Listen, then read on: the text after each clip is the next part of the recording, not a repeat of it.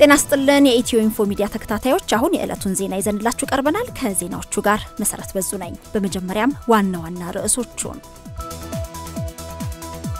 የአዲስ አበባ ከተማ አስተዳደር የፖሊስ ኮሚሽንን ሰራተኞች ደሞዝ ከመክፈል ውጪ ከተማ አስተዳደሩ የአዲስ አበባ ፖሊስ ኮሚሽንን እንደማያስተዳድረው ኢንጂነር ታከለ ኡማ ተናገሩ የከተማዋን ፖሊስ የሚመራው ፌደራል ፖሊስ ነው ብለዋል ለስፖርት ውድድር ጨዋታ አዲስ ፍቃድ መስጠት ማቆሙን የብሔራዊ ሎተሪ አስተዳደር አስታወቀ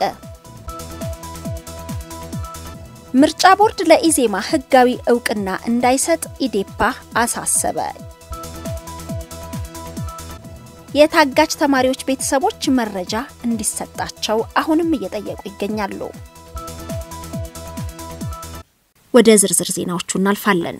የአዲስ አበባ ከተማ አስተዳደር የአዲስ አበባ ፖሊስ ኮሚሽንን ሰራተኞች ደሞዝ ከመክፈል ውጪ የከተማ አስተዳደሩ እንደማያስተዳድረው ኢንጂነር ታከለ ኡማ ተናገሩ ኢንጂነር ታከለ ኡማና ካቢኔያቸው ከህዝብ ተወካዮች ምክር ቤት አባላት ጋር ዛሬ ረፋድ ውይይት ሲያካሂዱ ነው ይህንን የተናገሩት የምክር ቤቱ አባላት በከተማዋ የሚስተዋለውን የተደራጀ ወንጀልና ዘረፋ ህብረተሰቡ ኑሮ ላይ ጫና ያሳደረ ነው የከተማ አስተዳደሩ ምን እየሰራ ነው በሚል ጥያቄ አቅርቦላቸው እንደነበር ተሰምቷል ኢንጂነር ታከለ ኡማም ለተነሳላቸው ጥያቄዎች የአዲስ አበባ ፖሊስን እኛ ደሞዝ ከመክፈል ውጪ ሌላ ኃላፊነት የለንም የከተማዋን ፖሊስ የሚመራው ፌደራል ፖሊስ ነው ብለዋል የከተማዋን ፖሊስ መምራት ባንችልም የከተማው ጸጥታ ስለሚመለከተን ወጣትና ነዋሪውን የአካባቢውን ጸጥታ እንዲያስከብርና እንዲጠብቅ እንደገና እንዲደራጁ አድርገናል ሲሉ ተናግረዋል የከተማዋን ፖሊስ ለማስተዳደር ሙሉ በሙሉ ኃላፊነት ባይሰጠን እንኳን የፌደራል ፖሊስን ውክልና ስጡንና እንምራ ብለን ጥያቄ ብናቀርብም አልሰጡንም ችግሩን ለመፍታት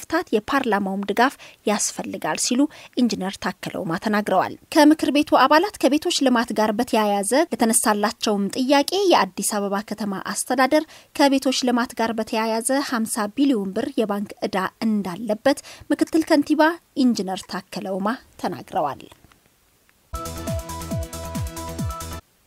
ምርጫ ቦርድ ለኢዜማ ህጋዊ ዕውቅና እንዳይሰጥ ኢዴፓ አሳሰበ የኢትዮጵያውያን ዲሞክራሲያዊ ፓርቲ ኢዴፓ ለኢትዮጵያ ብሔራዊ ምርጫ ቦርድ ያቀረባቸው ባለ 5 ነጥብ የተቃውሞ ምክንያቶች ምላሽ ሳይሰጣቸውና መፍትሄ ሳያገኙ የኢትዮጵያውያን ዜጎች ለማህበራዊ ፍትህ ኢዜማ ህጋዊ ዕውቅና እንዳይሰጠው አሳስቧል ኢዴፓ ይህንን የተቃውሞ ማሳሰቢያ ያቀረበው ጥር 1 ቀን 2012 ባወጣው መግለጫ ላይ ነው የተቃውሞ ምክንያት ደግሞ ቦርዱ ታህሳስ 27 ቀን 2012 ለህዝብ ባስተላለፈው ማስታወቂያ ኢዜማ ለሚባለው ፓርቲ ህጋዊ ዕውቅና ለመስጠት እንደወሰነ ነገር ግን የሚቃወም አካል ካለ ተቃውሞውን እንዲያቀርብ በጠየቀው መሰረት ነው ሲል አስታውቋል በዚህ መሰረት ኢዴፓ 5 የተቃውሞ ምክንያቶችን በመዘርዘር ለኢዜማ ህጋዊ ዕውቅና እንዳይሰጠው ጠይቋል ኢዜማ ህጋዊ ዕውቅና እንዳይሰጠው ኢዴፓ ለተቃውሞ ካቀረባቸው ምክንያቶች መካከል ኢዜማ በመስረታ ላይ በነበረበት ጊዜ ኢዴፓ በጠቅላላ ጉባኤ ውሳኔ ከስሞ ከኢዜማ ጋር ተዋህዷል በማለት በተደጋጋሚና በተለያዩ የህዝብ መገናኛ ብዙሃን የሐሰት መረጃ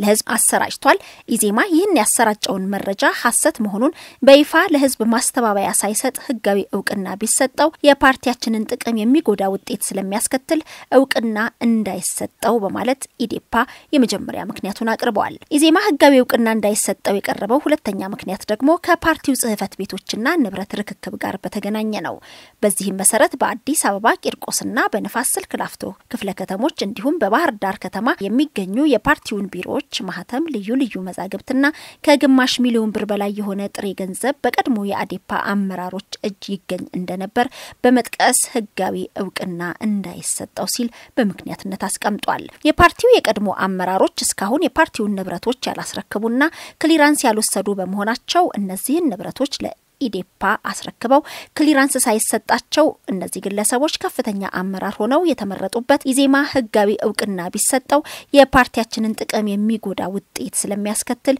ዕውቅና እንዳይሰጣቸው ሲልም ኢዴፓ የተቃውሞ ምክንያቱን ማቅረቡ ተሰምቷል ከዚህም በተጨማሪ የኢዴፓ የቀድሞ ፕሬዝዳንትና የአሁኑ የኢዜማ ምክትል ሊቀመንበር ዶክተር ጫኔ ከበደ በአሁኑ ወቅትም የኢዴፓን ህጋዊ ማህተም እንደሚጠቀሙና የኢዴፓ መሪ ነኝ በማለት ከቦርዱ ጋር ደብዳቤ እየተጻጻፉ እንደሆነ በማውሳት ግለሰቡ ከህግ ውጪ የሁለት ፓርቲ አመራር ነኝ እያሉ በሚገኙበት በዚህ ወቅት በእሳቸው እየተመራ የሚገኘው ኢዜማ ህጋዊ ዕውቅና ቢሰጠው የፓርቲያችንን ጥቅም የሚጎዳ ውጤት ስለሚያስከትል ተቃውሟችንን እናቀርባለን ሲል ኢዴፓ ለምርጫ ቦርድ ተቃውሞውን አስገብቷል። ኢዜማ ግንቦት 1 እና 2 ቀን 2011 ዓመተ ምህረት ባከናወነው መስራች ጉባኤ አማካኝነት አርበኞች ግንቦት 7 ኢዴፓ ሰማያዊ ፓርቲ እንዲሁም የቀድሞ የአንድነት ለዲሞክራሲና ለፍትህ ፓርቲ ወይም አንድነትን ጨምሮ ራሳቸውን ባከሰሙ 7 ፓርቲዎች የተመሰረተ ፓርቲ ነው። በሂደትም የኢትዮጵያ ራዕይ ፓርቲ ኢራፓና የከምባታ ህዝብ ኮንግረስ ከህኮ ራሳቸውን አክስመው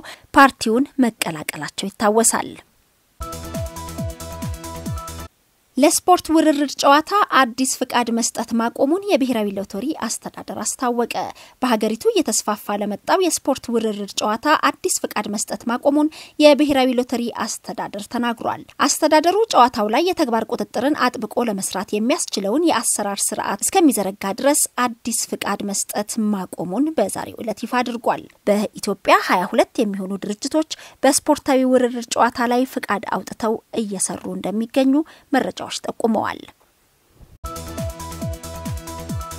የታጋሽ ተማሪዎች ቤተሰቦች መረጃ እንዲሰጣቸው አሁንም እየጠየቁ ይገኛሉ። የጠቅላይ ሚኒስትር ጽፈት ቤት ፕሬስ ሴክሬታሪ ኃላፊ የሆኑት ንጉሱ ጥላሁን በምዕራብ ኦሮሚያ ታግተው ካሉ 27 ተማሪዎች መካከል 21ዱ ተለቀዋል ቢሉም የተማሪዎች ቤተሰቦች ግን ምንም አይነት መረጃ እንዳላገኙ የልጆቻቸውንም ትንፋሽ እንዳልሰሙ ይናገራሉ። አዲስ ማለዳ ካነጋገረቻቸው ቤተሰቦች መካከልም የተማሪ ግርማነሽ የኔነው አባት በሰሙት ዜና ደስተኛ ቢሆኑም ደስታቸው ግን አሁንም በብዙ ስጋት ውስጥ እንደሆነ ለአዲስ ማለዳ ተናግረዋል። የተለቀቁትን ልጆች ስም ዝርዝርን ቢያሳዩ አሊያም በፎቶ ቢያሳዩን ይሻል ነበር፣ የኛ ልጅ ከቀሩት መካከል ብትሆን በምን እናውቃለን ሲሉ ስጋታቸውን አጋርተዋል። በአራቱም የወለጋ ዞኖች ጸጥታ የማስከበር ስራውን እያከናወነ የሚገኘውንና የታገቱትንም ልጆች የማስለቀቅ ስራ እየሰራ ያለው የመከላከያ ሰራዊት እንደሆነ ተነግሯል። የመከላከያ ሚኒስቴር የኢንዶክትሪኔሽንና የህዝብ ግንኙነት ኃላፊ ሜጀር ጀነራል መሐመድ ተሰማ መረጃ እንዲሰጡ በተጠየቁ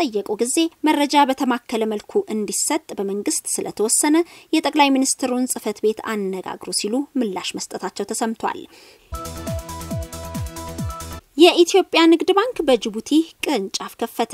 የኢትዮጵያ ንግድ ባንክ በትላንትናው ዕለት ነው በጅቡቲ ቅርንጫፉን አስመርቆ የከፈተው። በመረቃ ስነ ስርዓቱ ላይ የጅቡቲው ፕሬዝዳንት እስማኤል ጉሌ የባንኩን ስራ መጀመር ይፋ አድርገዋል። የኢትዮጵያ ንግድ ባንክ ፕሬዝዳንት አቶ ባጫጊና እንዲሁም በጅቡቲ የኢትዮጵያ ኤምባሲ አምባሳደር አብዱልአዚዝ መሐመድም በስነ ስርዓቱ ላይ መገኘታቸው ተሰምቷል። የኢትዮጵያ ንግድ ባንክ ከጅቡቲ ባሻገር በደቡብ ሱዳንም የውጭ ሀገር ቅርንጫፍ ከፍቶ እየሰራ ይገኛል። በሀገር ውስጥ ከ1400 በላይ ቅርንጫፎች ከፍቶ እየተንቀሳቀሰ ያለው ባንኩ በአፍሪካ ቀንድ ሀገራት ሚናውን እያጎላ እንደሚመጣም አስታውቋል። EthioInfo Media የተለያዩ ማህበራዊ፣ ፖለቲካዊና ወቅታዊ ጉዳዮችን እያዘጋጀ ወደ እናንተ ያደርሳል። ሰብስክራይብ፣ ኮሜንት፣ ሼር በማድረግ ቤተሰቡን